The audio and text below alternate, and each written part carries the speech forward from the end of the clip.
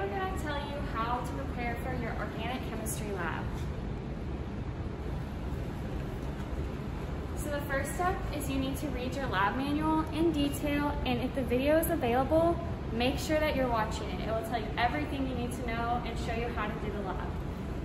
Your lab manual will look like this, and it has all your experiments that you'll need, and it explains them in detail, and you'll know everything you need to know after reading them. Step 2 is you're going to write the pre-lab portion of your lab manual. And your syllabus tells you exactly how to write this and what categories you're going to be using. And step 3 is to memorize your lab manual and make sure you know all the details so you can make a good grade on your lab quiz. Be sure to study. Hi, Dr. Rastogi. What are you writing? I'm writing my pre-lab notebook for organic chemistry lab experiment. Oh, what are the contents of the pre-lab notebook? Here you can see the pre-lab notebook require title of experiment, and then purpose or objective. Then third is apparatus, instruments, then experimental hazards. This would be in the table or paragraph, and then pre-lab calculation, and then procedure. So I'm going to follow all this my lab manual to write all these headings in this lab notebook. Then I will be ready for my lab. Awesome.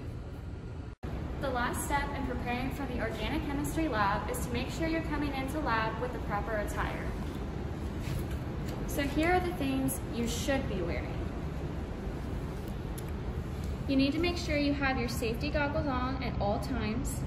No skin should be showing. You should be covered from shoulders to toes. You need to have closed-toed shoes, socks that cover the ankle, and long hair must be pulled back. Here are some things that are not allowed in lab.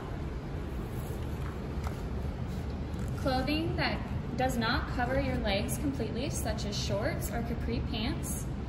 Shoes that don't fully cover your feet, such as flip-flops. Long hair that is not pulled back. And students are strongly discouraged from wearing leggings, as some of the chemicals we use can eat through them. So if you do choose to wear leggings that day, make sure you change before lab.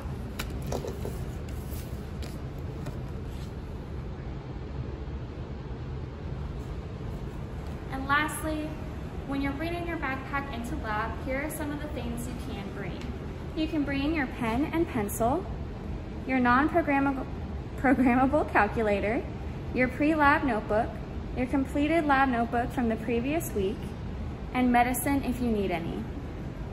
And now that you have all these steps, you're ready for lab.